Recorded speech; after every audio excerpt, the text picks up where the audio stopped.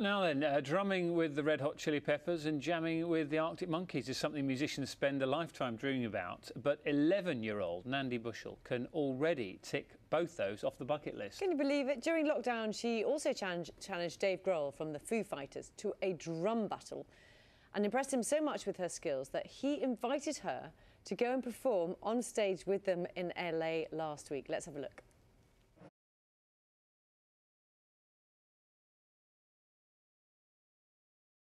Thank you so much. Lovely to see you both. Thank you.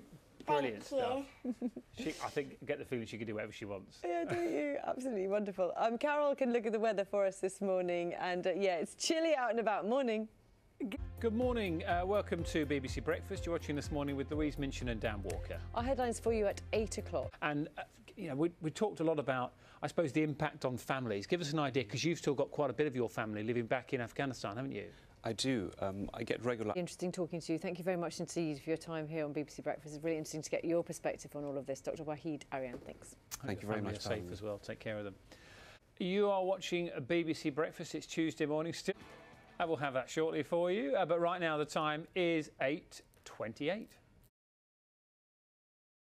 Talk about challenges. Anyone who's done it will know that climbing Snowdon can be a bit of a challenge for anyone. But what if you had to... Talk about challenges. Anyone who's done it will know that climbing Snowdon can be a bit of a challenge for anyone. But what if you had to... Good morning to you. Morning. It looked magnificent. It was a nice day, it was. Oh, it looks absolutely fabulous. Nice day at the top or nice day on the way up? No, the sun was out. It's not so nice No, up there. it is. So tell us, I mean, it's a big challenge, isn't it? It was, yeah. So why decide to do it like that? Well, I've What was it like? I mean, I know you've been up Snowdon before, but you sort of think you've made it, don't you? And then there's those last little steps at the top. Yeah, it was hard going them steps as well, because you just have to like... And also, I mean, hard going, and there's quite steep edges, I always There was, yeah, there was as well. Yeah, it was a bit not too keen on edges. You've been sort of very matter-of-fact about it, but it's a huge challenge. It was a huge challenge, yeah, it was. And I know you're aware of that. Yeah. So what was it that kept you going? Cafe open. It was, yeah. So I got some water, got some water on the cafe. Very important questions. Yeah. Take us back to what happened to you, because it was in the 1990s you got a spinal injury. Yeah, right? I had a